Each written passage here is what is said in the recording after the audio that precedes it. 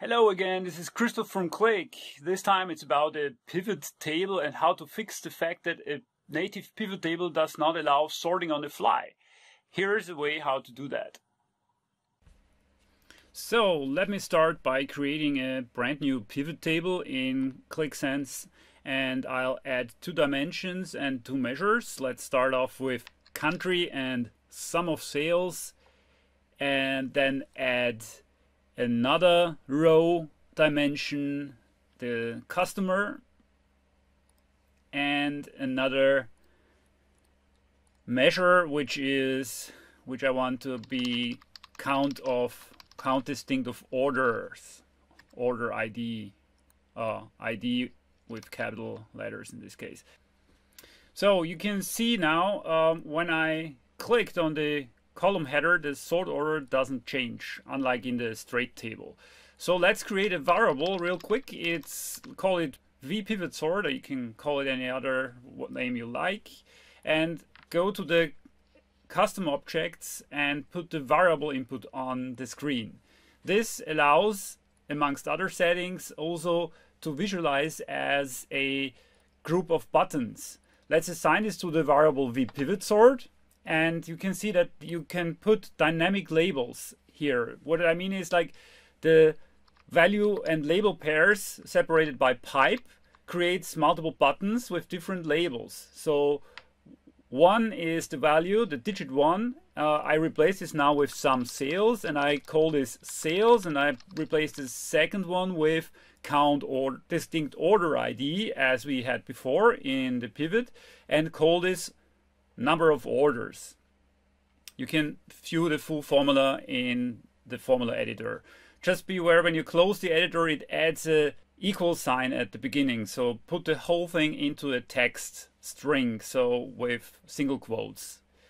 So now what we do, we go back to the sort order of the 2 dimensions and put sort by expression and put the formula $vPivotSort.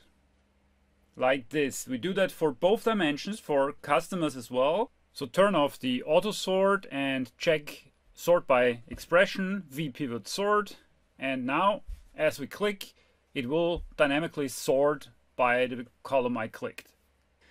I also want to toggle back to the alphabetical order, and all I have to do here is to make an invalid sort formula, like null, or you can even leave it blank. So start with the tilde sign A to Z. So when I click this, it puts an empty formula, and in absence of a sort formula, it toggles back to alphabetical. Now I have all 3 sort possibilities.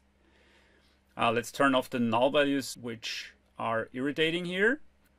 I also would like to toggle the sort order from ascending to descending. So let's put a -1 times sum sales and -1 times count distinct, so which reverts the sort order. And when I click this now, I will get the biggest first. And all I have to do to make alternatively ascending and descending is add 2 more buttons.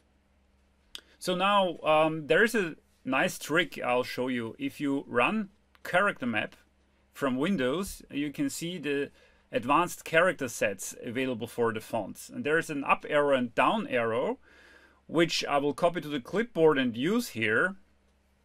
Let's break this now into multiple lines to make it better readable.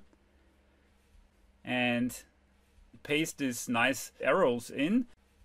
Let's duplicate this, put the original formula back in place. So I have -1 times sum sales and sum sales. And the same thing for count distinct. I have it -1 times count distinct, and I have count distinct. And this creates 2 more buttons, as you can see here. And as I click the up and down arrow, it reverts the sort order. And now I have all 5 options like I would want it. Alphabetical or by number. So thanks for watching, and a little known fact about me, because all of those digital stuff, I have to compensate this with native instruments. The violin in the back is what my daughter plays, and I play the Hammond B3, which is the organ here, which goes like this. This is the original Deep Purple sound. Watch more for this to come. Bye.